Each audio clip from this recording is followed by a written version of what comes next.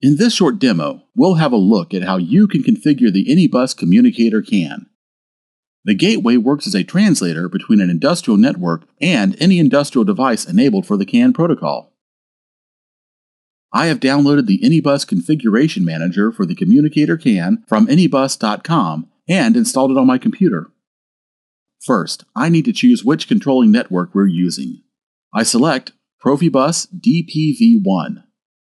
The help pane at the bottom continually provides me with information and help on what I see in the top pane. In Communicator, I set up general settings for the gateway. For example, I can enable or disable the control status word and set up a transaction live list. The transaction live list is useful for the PLC programmer since it enables each transaction to include 1 bit of monitoring information. In this example, I state that I want to map 32 transactions, which means that 4 bytes will be monitoring information. I now move on to configuring the CAN network. I start by specifying the bitrate, which I set to 1 megabit. The bus off action is available only when we're not using a control status word. This determines what happens if the CAN traffic is jammed. Should the communicator reset the CAN transceiver and start up again, or take no action? I also choose whether I want to use 11 bits for CAN 2.0A or 29 bits for CAN 2.0B. To start creating the protocol on the CAN side, I right-click and choose Add Group.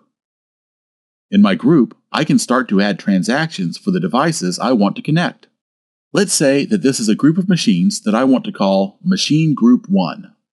In this group, I have a drive that I want to send information to and get information from. Therefore, a query response transaction is a valid choice here. I name the transaction Drive 1 and can start to set up general settings for the queries and responses from the drive. I can specify what should happen if the network goes offline. I can also set up the update mode. I select On Data Change, which means that the communicator will only send information if there are any data changes from the PLC. This can save me a great deal of bandwidth. I can now start to add CAN frames, in which the actual I/O data is contained. This is how I want to set it up.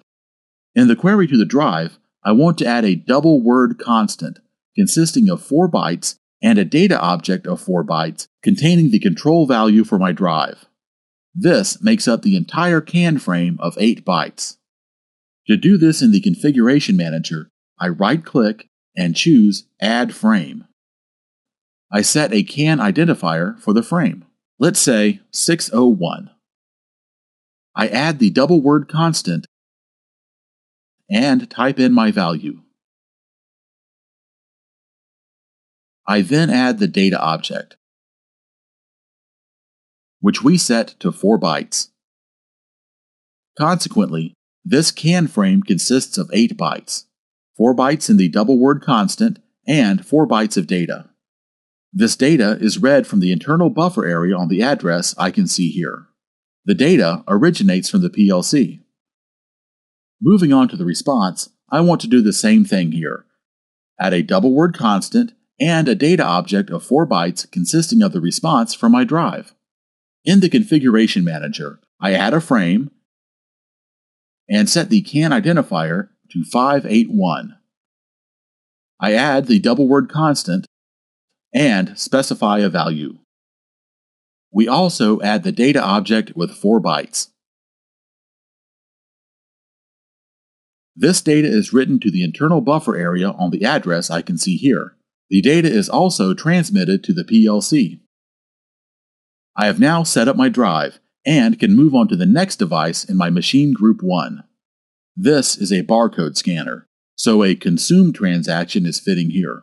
This means that the gateway only receives data from the node. We name this transaction Barcode Scanner and move on to configure the transferred data. I add a CAN frame and set the CAN identifier to 181. We then add a data object, which is 4 bytes. If the message from the barcode scanner consists of more than 8 bytes, which is usually the case with barcode scanners, I can fragment the message by adding more CAN frames. I've now finished the configuration for the group called Machine Group 1, and I can save this configuration to my hard drive. I can also click Download Configuration to send it to the Anybus Communicator CAN module. The module will now restart and initiate the uplink network according to the new data settings. This is all I need to do to set up a communication protocol between an industrial network and a device with a CAN interface. But there are also a number of useful diagnostic tools that I can use to monitor the transactions. In Monitor Modify, I can see incoming and outgoing data for the transactions I've set up previously. By selecting the Modify checkbox, I am able to handle the out data for all the query and produce transmissions instead of the PLC. CAN Line Listener allows me to see a log table of the CAN frames that are being transferred on the CAN network.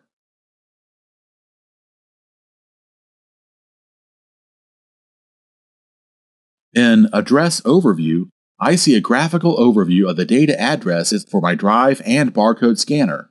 The data is color-coded, and I can see which data that belongs to each transaction, and if there are any collisions. Diagnostics is another useful tool, showing me the current status of the network. The last tool we should look at is Options. Here I can, for example, password protect uploads or downloads to the communicator. This is useful if I want to avoid people accessing my CAN configuration or avoid people from downloading unauthorized transactions to the network.